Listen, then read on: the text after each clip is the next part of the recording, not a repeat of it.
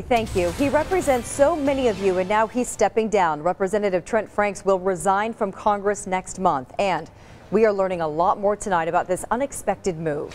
ABC 15's Melissa Blasius live in the Satellite Center. And Melissa, so many new developments since this story first broke late this afternoon. Absolutely. And we have heard a lot of sexual harassment claims lately, but this one has a very weird twist. Congressman Trent Franks, the one accused here, says it all started with him trying to have a baby with his wife.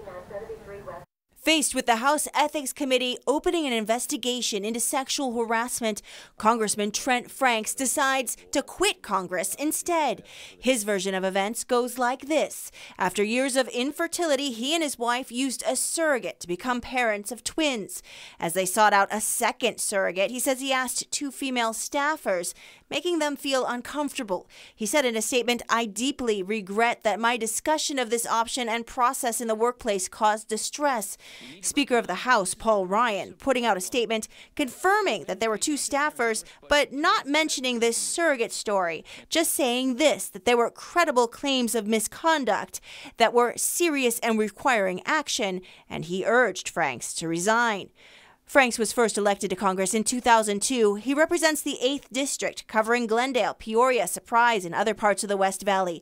An evangelical conservative and an outspoken opponent to abortion, his bio says he taught Sunday school for 22 years.